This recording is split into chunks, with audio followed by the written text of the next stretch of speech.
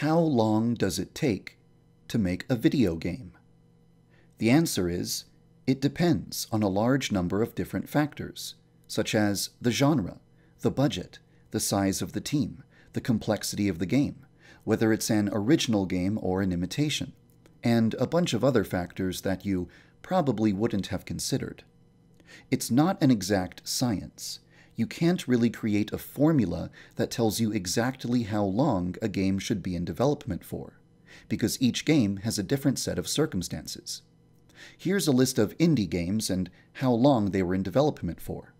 You'll notice that development time directly corresponds to the complexity of the game. Short, story-focused games with simple artwork, simple gameplay, and a heavy emphasis on characters and dialogue are developed faster than long games with detailed artwork and complex gameplay. You might be surprised to hear that it can take 5 years to develop a video game. That's because games are usually announced a few years after they have been in development. Nintendo began developing Breath of the Wild in 2012. They didn't announce the project until 2014. They didn't show us any gameplay until 2016, and we didn't get to play it until 2017. God of War was in development since 2013, but it wasn't announced until 2016, and we didn't get to play it until 2018.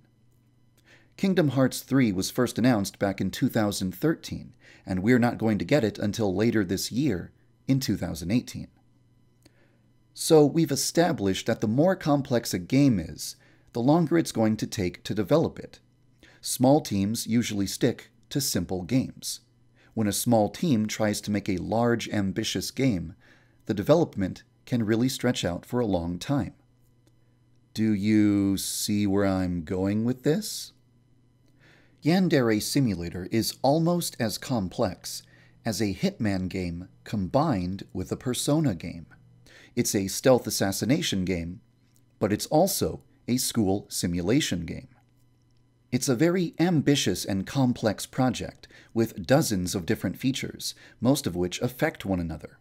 For example, when a student sees you doing something bad, the outcome is determined by your current reputation, your current persona, whether or not you are armed, bloody, or insane, whether or not you are seductive, the persona of the student witnessing you, the current atmosphere at school, whether or not the student observing you is your friend, and whether or not it's their first time witnessing your behavior.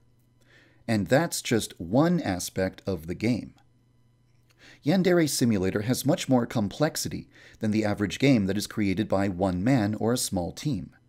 It's actually kind of ridiculous. Even though I am committed to finishing the game, I would never suggest that a small team ever attempts to build something like this, because the time investment required is an enormous price to pay. In most cases, the speed of a game's development is only going to be determined by the factors that I mentioned at the beginning of the video. However, there are also other circumstances that can cause a game's development to slow down.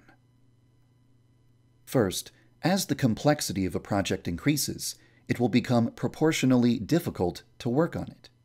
Every time you add a new feature, it will affect other features, create new bugs, increase the amount of time you need to spend waiting for the code to compile, increase the loading times of the game, etc. Something that was simple and easy to work on at the beginning can eventually become a nightmare that you are constantly wrestling with, where making even the smallest amount of progress becomes very time-consuming and difficult. If you push yourself to work as many hours as humanly possible every single day, then eventually you're going to burn yourself out. You'll become too exhausted and fatigued to be productive. If you work on the same project for multiple years, you'll eventually get tired of it. This will lead to a loss of enthusiasm and motivation, which will cause you to become more easily distracted and less productive. If a group of weird people on the internet decide that they feel completely justified in treating you like garbage, and you're subjected to abusive treatment on a daily basis for multiple years, you'll become depressed, which will affect your productivity, which will cause people to call you lazy or a scam artist, which will cause you to receive even more abuse, which will cause you to become even more depressed and less productive, which becomes a never-ending cycle of abuse and depression. Your fan base won't know about this for a long time because you'll do your best to never speak of it. Eventually, your comment sections will be dominated by people who want to hurl insults at you and spew ridiculous misinformation that isn't anywhere close to being true. Maybe a handful of people will behave with dignity and respect, but an overwhelming number of people will be cruel and abusive. You'll decide that thousands of angry, screaming voices is the absolute last thing that would help your mental health, and you'll shut it all off so that you don't lose even more motivation or become even more depressed than you already are. Even if you're 100% dedicated to the game that you're developing, and you've sacrificed everything else in your life so that you can focus exclusively on your game, there are still a bunch of factors that can result in slow progress. In 2016, I tried to estimate what might be a reasonable release date for Yandere Simulator. Using the information that was available to me at the time, I decided that 2019 sounded like a realistic target to hit. In the 2 years that have passed since then, I've gained much more knowledge, experience, and information that has helped me to form a new estimate for when I think the game will be completed. And that estimate is...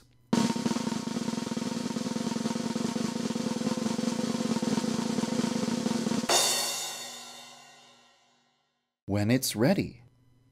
When CD Projekt Red first announced Cyberpunk 2077, they didn't bother giving the game a release date. Why would they? People would just get mad at them if they missed the date or had to delay the game. It was smart of them to avoid giving the game a release date. That's what I'm going to do too. Yandere Simulator will come out when it's finished, and not a moment sooner. I know that it can be difficult to wait for a game that you're eagerly anticipating, but if you're going to be a gamer, you've got to get used to it. I've been playing games for over 2 decades, and I've been in this situation countless times. Waiting for a game with a long development cycle is something I've become accustomed to. I didn't like waiting 7 years for The Last Guardian, but I waited anyway, and I had a great time with the final game. In 2014, I saw a game called The Forest. It looked really cool. Even though it was still in development, I decided to download it and play it. I was having a ton of fun, so I uninstalled it immediately.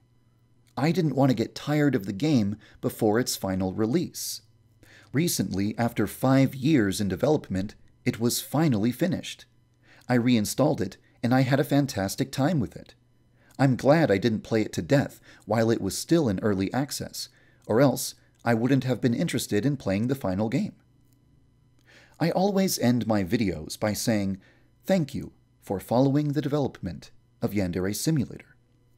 But if you're looking forward to Yandere Sim, maybe the smartest thing to do is to completely ignore it until it comes out.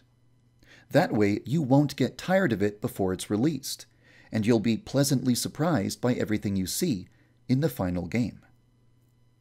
I hope that this video has helped you to understand 2 very important things. If you're waiting for a small team to finish a large, complex, ambitious game project, you're going to have to wait longer than you would for a normal game. And even if someone is 100% dedicated to their project, there can still be a bunch of factors that result in slow progress. Thank you for following the development of Yandere Simulator. Or not. That's fine too.